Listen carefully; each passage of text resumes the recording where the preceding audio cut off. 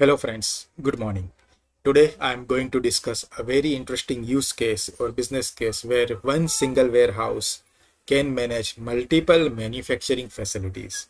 Yes, people will immediately say, yes, it is possible with work center, but no, not a work center, but separate manufacturing order management system in one single warehouse.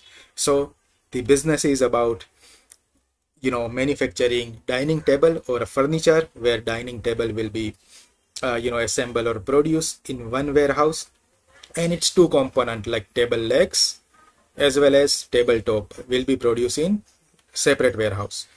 So this can be tweaked like if metal dining table is there, then it can be produced in one warehouse, wooden will be another, and stone will be in another warehouse. So that is also possible. So let's jump into creating the multiple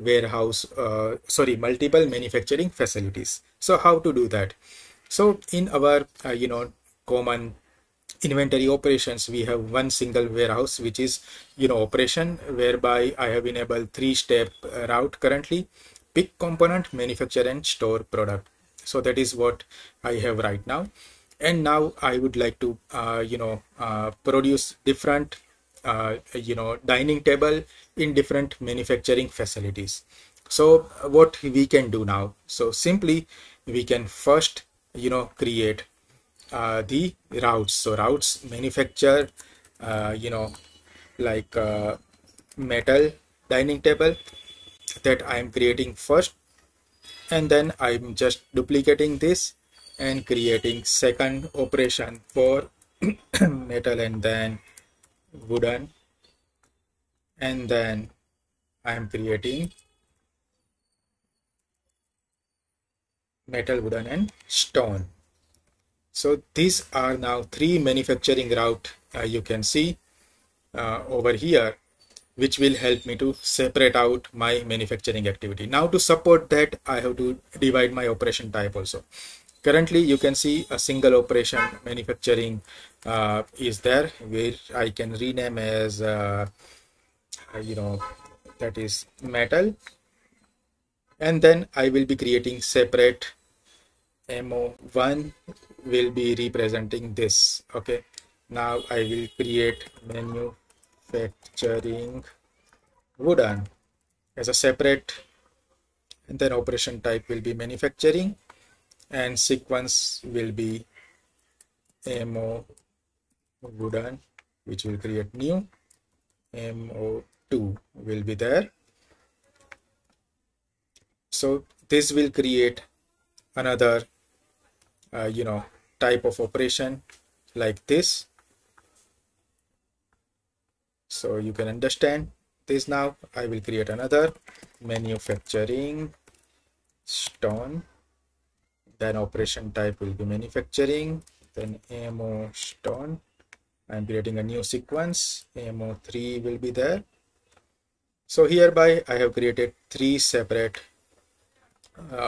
stuff, and now with each you can see pre and post production is there in metal because I have selected three steps. So over here also I will adjust this into pre-production and post-production. Likewise in stone also, pre-production and post-production. So I have divided this, but to support all these three, now we have to prepare rules also. You can see rules are already created for metal, then wooden, and then stone. So let's check it out. Okay, so now here the metal one is there, then this particular rule for wooden is also there. Let us rename this.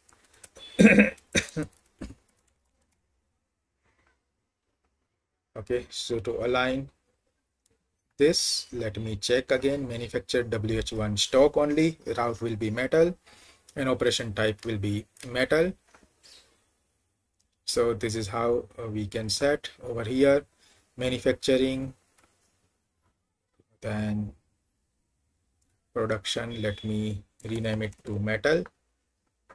Okay, so rules is manufacturing metal, route is manufacturing metal, everything is there. Now rule is wooden, then operation type will be wooden.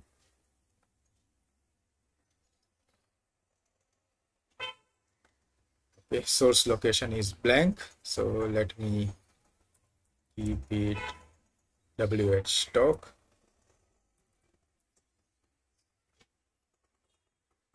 Okay, so I am just aligning all my type perfectly with this. So operation type is metal and everything is there. Now here is again manufacturer in wooden, then warehouse 1 is there, and over here I'm creating for stone and changing the operation type to stone, and then it is blank and it is WH stock will be the final destination. So this is how I have created three different rules to trigger it out. Now what we will do, now we have to prepare our bill of materials. So inside product for dining table, a bill of material is there which is producing metal, and over here I will select to produce it to the metal warehouse. Okay. So here we can also create a separate manufacturing facilities for producing this legs and top, and then for dining table BOM, if I am duplicating this to produce this for dining table wooden, what I will require is only wooden. So quickly I'm going for legs and one tabletop to produce wooden, and this has to be produced in wooden warehouse. Okay, so likewise I will create the third one also, duplicating this and then changing it to stone, removing these parts, going quickly into catalog, selecting stone 4 and 1, and then changing the operation type to stone. So it will help me to trigger everything into respective warehouse. Now you can see all things are aligned with product variant and all. My product is ready, and this is only to manufacture respectively based on the order. So what I will do is I will go to routes and enable my make to order route, and then going into product and enabling M2O. So after doing this, now if I want to produce let's say table legs into a separate warehouse, we can also create that, but for the sake of time, let's try to just increase the table legs quantities over here. So what I will do, I will go to here and then directly I will update quantity on hand for each and every variant. So for metal I have 1000 unit on hand, for wooden 1000 unit of hand, and then stone 1000 unit on hand. Okay, likewise for tabletop also I will update the quantity. Like metal I have 500, for wooden I have 500 pieces, and for stone I have 500 pieces already there. Okay, so these are directly purchasable. And dining table I will keep M2O. So after having this, let us check. I have 3 manufacturing facilities separately with pick and post, and everything is settled. And now if let's say I am selling, so let me install the sales app. So based on the make to order functionality, we can launch a production order, and then after selling it will trigger the production order in respective warehouse. So if I am going over here and selling it to customer 1, customer 1 is coming to me, and let's say he is asking for, let's say, dining table, he is asking for 2 units, and then as soon as I confirm, it will release a manufacturing order over here for the metal type into this operation type metal. So likewise, if another customer 2 is coming to me and asking for, let's say, wooden type table and 3 units, and as soon as I confirm this, okay, it will trigger an MO in the wooden type operation type, and so on. Likewise, if customer 3 is coming and asking me for stone type dining table, 5 pieces, so over here, as soon as I confirm, okay, so let me check the reference number for stone. So I am going into operation types for stone. Reference sequence is MO3. For wooden, MO2. For metal, WH1 MO1 is there. So let me just reset it to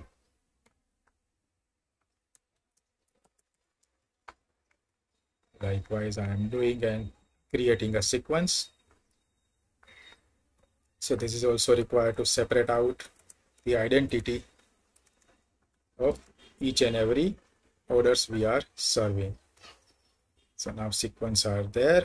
I'm going into sales and then confirm. It will trigger another manufacturing order in the stone type warehouse. So now how you can see, so inside my inventory you can see 3 different manufacturing facility will holding 3 different orders, and parallelly you can define like how it will going to produce and then get it done. So inside your manufacturing orders now you can see like the production analysis or operation type. Inside the manufacturing order you will have this many order to be done with respective things, and then MO readiness are already there available. Deadline is today because we haven't make any particular lead time for manufacturing. So this is how WH1 MO1 is there. This series is not in line, but MO is there for different warehouse, and you can see all the warehouse are producing different tables respectively with different materials in its different type. So you can see now when I go to there, a transfer is created to pick the component for 2, like 4 legs and 4 tabletop. Once I validate, it will reserve and make it available. So likewise, if I go to my inventory operation, like pick components are there where more 2 components are required, for one for wooden, another one for stone. As soon as I validate all this thing, my MOs are ready to go. So I'm going into manufacturing and then I can start producing all, and likewise the operation type will hold all this thing. So over here one is done, the second one is also done, like wooden one, and third one is stone one also done. So with this way, now I am done with my all the production order, and now I will finally go and store my finished product from main production to post production. I can get it validate. So all these stocks are now into my inventory, and then stock report will hold like dining table 2, 3 and 5 units are already there, and with forecast you can see it is reserved against each. Like sales number 1 is going to deliver metal 1, and then this sales number 2 will be delivering the wooden one, and then sales number 3 will be going to deliver the stone one. So this is how we can produce different items to differently, and then I can finally validate and finish my deliveries over here. Okay, so this is how now I think you guys can manage much more thing with separate warehouse. This is just an initial particular iteration of creating multiple manufacturing units within one single warehouse and separating each and every bill of material with finished product with its separate route and trigger that out. So hope this iteration will help many people to create multiple manufacturing facilities within single warehouse and dividing it with operation type and rules and then routes, and then you can trigger respectively. We can have a more iteration based on production valuation also, in stock material also, because now I have separate warehouses, separate manufacturing facilities over here. Hope this iteration may help many people to streamline their single warehouse manufacturing facilities inside Odoo. Thank you guys. If you have any question, please reach out to me via YouTube channel or LinkedIn. Good day. Bye.